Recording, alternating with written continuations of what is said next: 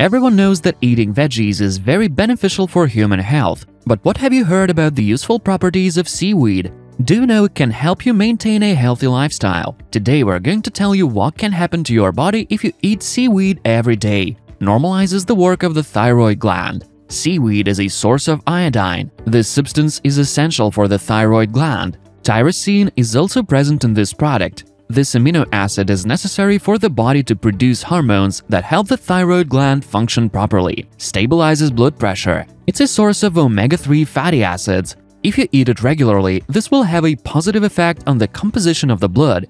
The risk of developing cardiovascular pathologies decreases and the pressure returns to normal. Normalizes the work of your bowels. It contains sugars and fiber, which feed the bacteria in the intestines. When fed, they actively multiply and inhibit the growth of harmful bacteria. Increases the body's defenses. Seaweed is loaded with components that activate the production of white blood cells, which are responsible for immunity. Helps with weight loss.